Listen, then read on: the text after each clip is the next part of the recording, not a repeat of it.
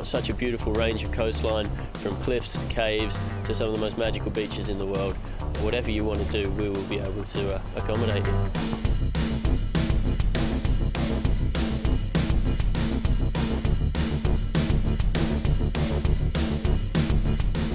It was so much fun. I can't believe it was 2 hours. I could have carried on.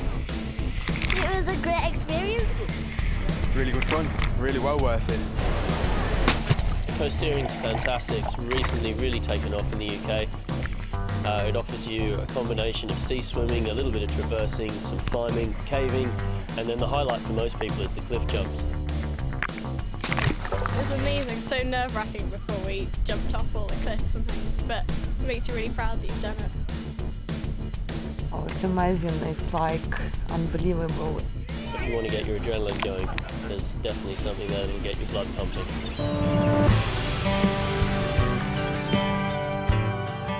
Oh, it's like my sort of desert island. Very special place where I bring all my friends to, and yeah, on a day like this, you couldn't be anywhere else, anywhere better. And a lot of the main beaches are closed docks in the summer. So Molly and I have discovered lots of private beaches on the south coast, north coast, where, you know, we can go and I can swim and so can she. Yeah, this is exactly what we were looking for this morning when we set off, wasn't it? A Cornish gem.